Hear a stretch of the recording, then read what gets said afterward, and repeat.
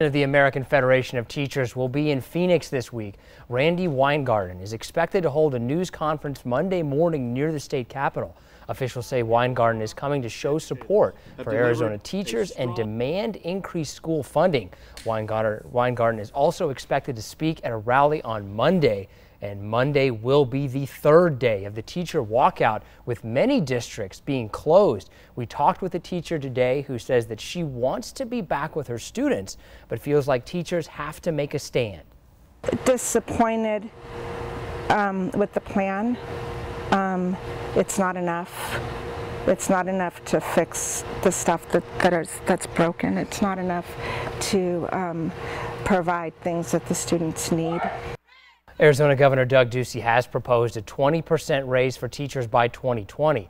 Education officials, though, say his plan doesn't do enough for school funding and leaves out support staff. We have a list of districts that will be closed on our website at KVOA.com.